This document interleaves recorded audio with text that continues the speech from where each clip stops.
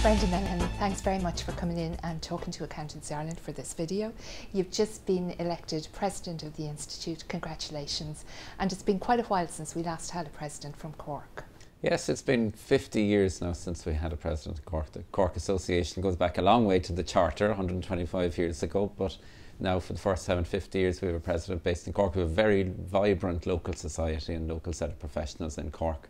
A mixture actually of practice and business, which is great. I'm a member in business, which gives me a different perspective as well, and I guess one that regularly needs to be brought to the fore in the Institute. So it's a great honour and a privilege to be leading the Institute. It's a non-executive role and you get to chair a number of important forums. It's not an executive presidency, but it is an important way to give your input and to shape some of the priorities and agenda for the year.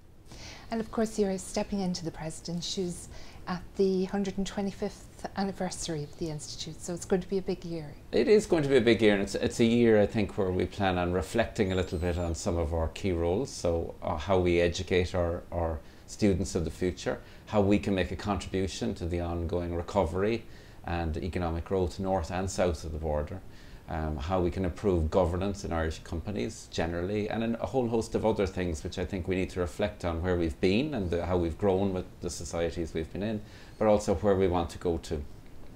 Other priorities during the year, obviously there's a role in terms of chairing council and a number of the other processes that go on, you know, as the year goes on.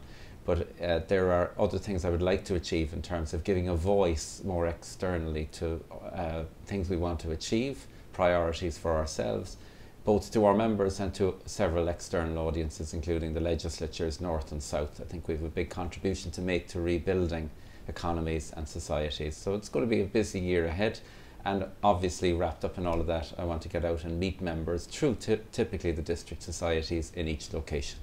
So I'm going to invite members along in each district society area to come and meet with me and ask their questions in an open forum, because I do feel we have a great engagement at that level, and questions to be asked and questions to be answered, and that's all leads to a healthy institute. And I know you've been very keen on communication for a long time, and this fits in very well with your own commitment to good communication. But you've also hinted that social media is going to be on your agenda for the year ahead. I presume that there's going to be an element of that to do with the Institute's contribution to the gathering.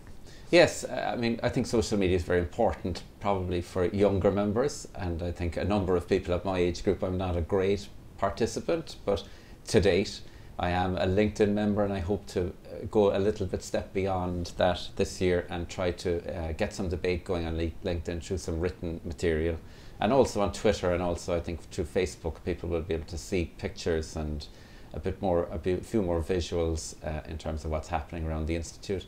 We also will be doing a number of interesting initiatives for the 125th anniversary and the gathering about where chartered accountants have ended up around the world, so that they can give a visual representation of the interesting roles they have and the cities and locations and destinations in which they live. So all of that is part of the adventure and part of moving on with technology, which I think all of us need to do at whatever point in our careers we find ourselves. So that's another interesting aspect of the role that pushes you beyond sometimes your current level of comfort, but that's part of the interesting and exciting part of being part of an institute that has members at all sorts of age groups in all sorts of ways that we need to reach them in terms of communication.